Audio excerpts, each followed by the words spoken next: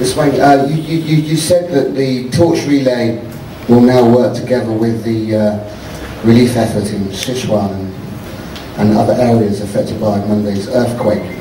And obviously now the symbolic gestures of the torch relay will go a long way to unify the country at this terrible time.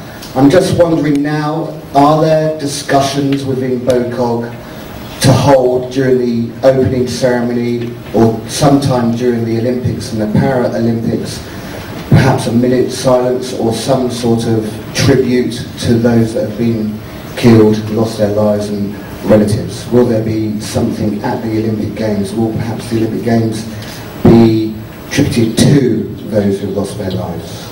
And what discussions are now going on? Thanks. 已经注意到了，我们这个火炬传递和赈灾工作结合在一起了。我非常高兴你理解了我们北京奥运会的这样一个特别的意义。确实如你所说，现在我们的火炬传递在传递方式上已经做了调整，我们在缩减规模、简化程序，目的是更多的让人们感觉到我们的火炬传递也是关注灾区的救灾和抗灾工作。至于您说到在奥运会期间，人们会不会用一种特别的方式对灾区的人表示哀悼？我想北京奥运会筹办工作顺利，得到了全国人民的支持，包括四川人民和已经遇难的我们的同胞，他们也一直支持和交流。因此，我们的奥运会不会忘记全国人民对我们的支持，我们不会忘记。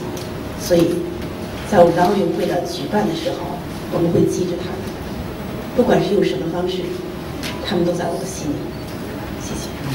What we want to know is that will you now discuss some particular ceremony, like a minute's silence during the opening ceremony or during the games, or will the games be dedicated to the people who have been killed? So, as on the torch relay, there is now some events to remember the people.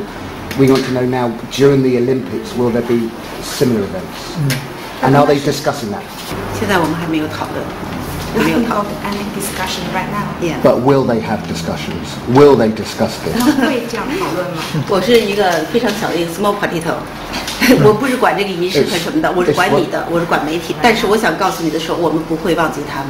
我也想告诉你们的是，任何一个国家都有可能发生自然灾害，但是奥运会在哪个国家举办，都不会说全世界人民的大事我们就放下，只管我们自己的事情。因此我们会兼顾到奥运会也会正常举办，自然灾害也是难以避免的。Yeah, but does she personally think there should be some discussions about some sort of ceremony during the games to remember these people who have been killed?